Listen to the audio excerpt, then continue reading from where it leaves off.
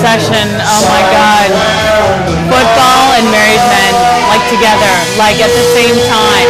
There was this one time when I went to a football game, right? We were in the stadium, and there's this married man, and his wife was right there. And, you know, I should feel guilty, but I really don't care.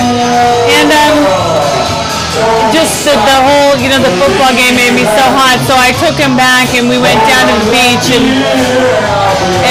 you know, did it pretty much every which way but sideways, and you know, in the shower, and then back on the beach, and then the outdoor shower, and then back on the beach, and yeah, I don't know, football just really gets me hot.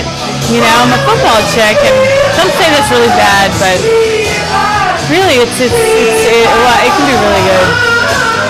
So, yeah, and the unfortunate instance with that whole thing is that his wife actually was, you know, right there, and she knew about it, but yeah, I'm good with it, because it turns me on, and that's my obsession, and it's not going to stop. There's no guilt. Not at all.